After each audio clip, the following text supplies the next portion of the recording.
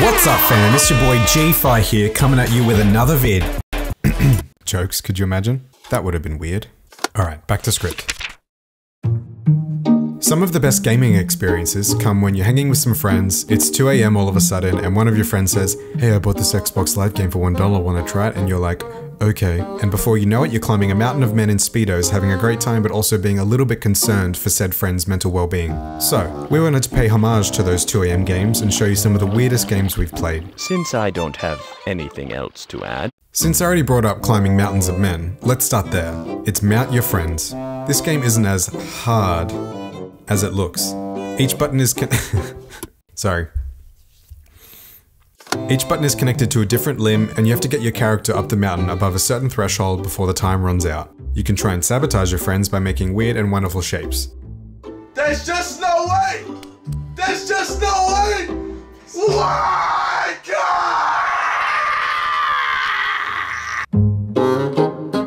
Goat Simulator is a game most will be familiar with and is certainly the most well-known game on this list. The premise of the game is simple. Go be a goat. Live like a goat, eat like a goat, skate like a goat, shop like a goat, kill like a goat, and get abducted like a goat. You know, goat stuff.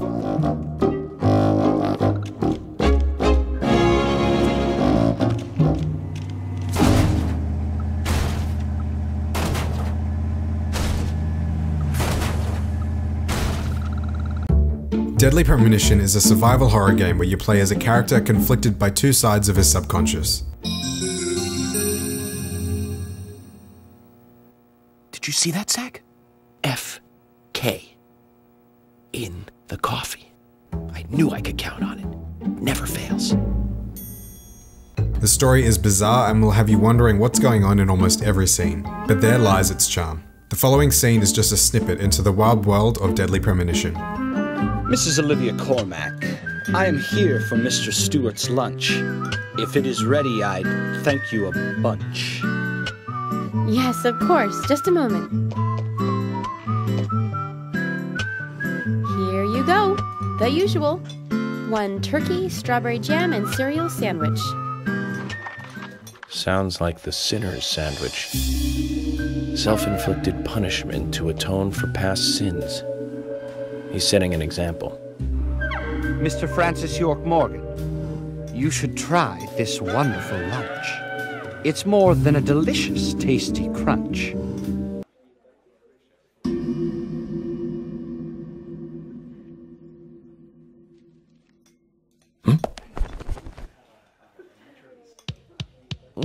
I can't believe it. This is fantastic. It's really good. Olivia, I'm sorry, but can I change my order? I'll have what Harry is having.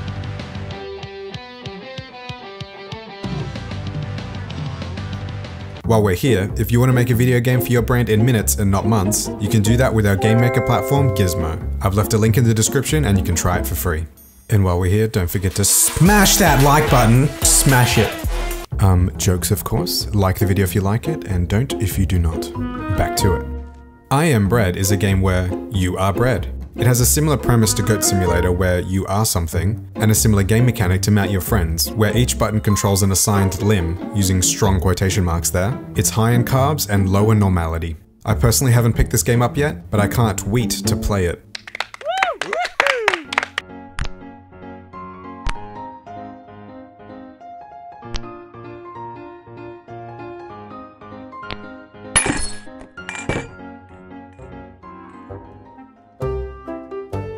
Last, and probably also least, but they're all pretty bad, it's Alveoli, or Alveol, I don't know. I picked this game up because I saw the dev tweet about it and I thought the art style looked cool. But man, I really just felt like a hamster on a wheel in this game, and that's mainly because you literally just run on a wheel for the entire game.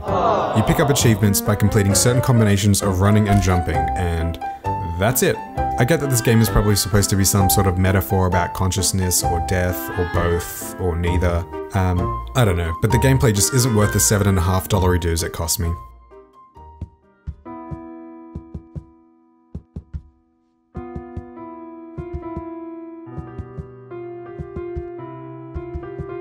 And that's all for now. Don't forget to hit that blue like button if you liked the video and subscribe for regular content. What's the weirdest game you've played? Let us know in the comments. And as always, for more info about gamification, head to our website at gamify.com. See ya.